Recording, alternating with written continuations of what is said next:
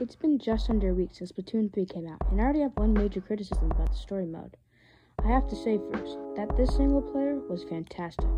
I loved the Octo expansion-inspired levels, the amazing bosses, and even more amazing final boss. The lore bits are also really interesting. I would say this campaign has been the best in the series, no doubt, and probably equal or better than the Octo expansion.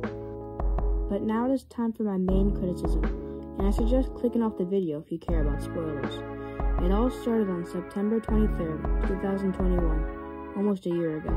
Nintendo released the Splatoon 3 Return of the Mammalians trailer. Near the end of the trailer, it showed what was very clearly a new version of the Octobot King, with the man himself, DJ Octavio, piloting it with his wasabis.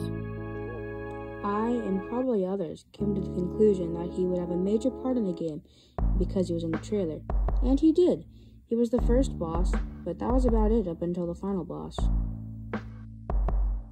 In the finale, you pilot the Octobot King to vacuum up fuzzy balls on Mr. Grizz to save the world from becoming hairy. My problem with this is that at the beginning of the game, DJ Octavio still thought of us as an enemy, when Agent 3, Cuttlefish, and him fall down the crater, but we didn't see him right until the very end where he suddenly changes heart and helps Agent 3 save the day for no reason. I feel like Nintendo must have had plans for him. I mean, he's in the official Return of the Mammalians poster, and he's barely in the game. But I also don't know where DJ Octavia would fit in the story progression, and it might take a more capable person than me to figure out where he got cut out of the story. If his story didn't get cut out, I would at least like to know what he was doing for the whole campaign. Maybe he was trying to reunite with his Octarian soldiers, but saw they were fuzzy or something. I don't know.